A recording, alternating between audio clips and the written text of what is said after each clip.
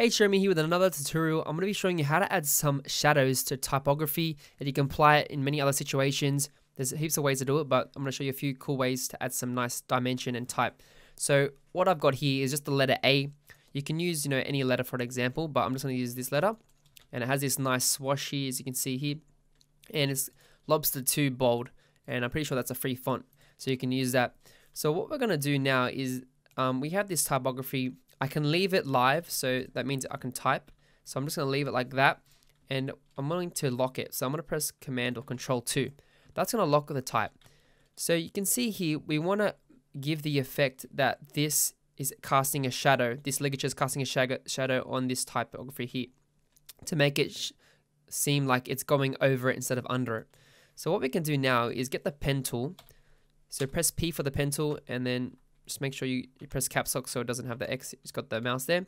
And what we can do now is I'm going to zoom in by holding Alt, and I'm going to find the finest point there at the corner, and I'm going to go all the way outside the other corner, and I'm going to drag. And you want to try and line it up with that other corner as well, as you can see there. So if I just get rid of this stroke, you can see if I zoom in, you can see how it's quite not on there. It doesn't have to be perfect. You can always go through and make edits. I'm just going to edit this handle a little bit by press holding Alt. And yeah, that looks good. And then what I can do, left click back on here. And what I can do, go down, and then I'm going to go up. So you're making this sort of triangular shape. And I'll bring this out as well, like that. So now if I change the color to a blue or a red, you can see how it's looking. So this is the shape we have. So what I can do now, if I change to blue and I go to multiply, it's going to make it a dark tone. It's too much, so what we're going to do, I'm going to change the opacity to about 50%. And you can see now it's got that nice shadow, but we've got this excess that we have to cut off. So what I'll do to do this is I'll unlock this type. I'm going to select it with by pressing V. I'm going to select it and press Control C, Control F to copy it. So I've got just make sure you don't select the background and the type. Control C, Control F. So now I've actually selected this. Make sure your background's locked so it doesn't select that. And what I'm going to do with the one on top is I'm going to go to Object and, go to Type and Create Outlines. The shortcut is Shift Control 0 or O, and now it's a shape. So we just converted the type to a shape, and what I can do is select that shape and select this shadow we just made, pressed Shift M for the shape builder tool, and you can see now that Illustrator recognizes each part as a shape. See that as you put your mouse over, it's a shape. So now I'm just going to hold Alt or Option and minus off this excess by just left clicking and dragging there. And now we minus that off. And now I can delete this or just drag it off just for a backup. And now you can see we have this nice shadow under our little, bridge or ligature flourish there. And you can see there it adds a nice dimension. It makes it look like that it's coming over it instead of under it. So that's pretty cool. You can also add some more shadow as well by doing it another way. So if I'm just going to leave that to the side and just copy this again. We can do another type of shadow. This time we'll add a gradient. So what we can do now is I'm going to delete this. And I'm going to do the same thing again. Use the pen tool.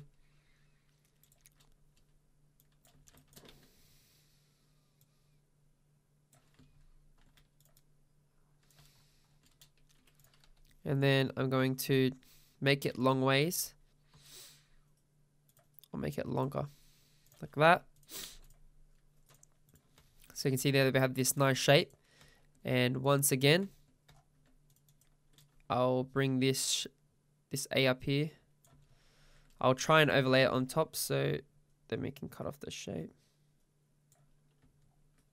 Cool. And I'll select the shape again. And I'll cut off the excess. Like that. And then I'll bring this out. So now we have this shape here. What we want to do with this shape is we want to make a gradient. So I'm going to go to my gradient panel. Here, you can go to Window and Gradient to open that. So you got gradient there. And what I'm going to do, I'm going to drag 2 of the blue colors in my swatch panel into the slider. Make sure the shape is selected. And then you can see I got this blue in my gradient slider, and I'm going to hold Option or Alt to make a copy of it like that. Left click and drag the other ones out of there. Then what I'm going to do is I'm going to make one of these sliders at 0%. So I'm going to select one of them and select the opacity and make that 0%. And what we're going to do is change the angle to about 90 degrees. So it's coming from the top. So you can see my transparency panel is going to be going down. And as you can see there, that's what it looks like. And now we're going to change it to multiply once again.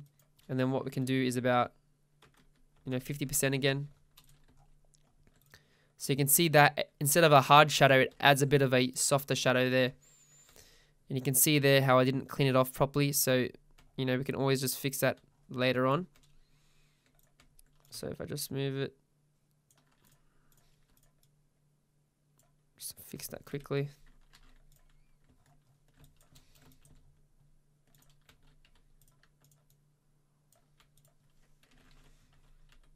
No, doesn't have to be perfect because we're just doing a tutorial. But there we have it. If I just lock that, so you can see that our gradient is look like that. So it adds a more softer shadow. So this is more of a hard shadow. And this is more of a softer shadow that's coming downwards. So it adds a nice dimension there. So that's just using simple gradients and simple shapes to make some nice shadows on type. And then, we can always change the color. Make sure that this is locked.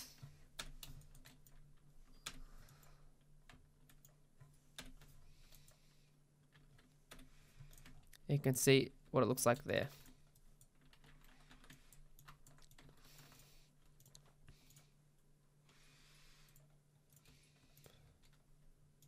You can make that black. So you can see the type of shadows it looks like. Thanks so much for watching this tutorial. I hope you guys enjoyed it. Leave a comment below and let me know if you liked it or if you want to see something new. And don't forget to hit that subscribe button to see some fresh new design content every week.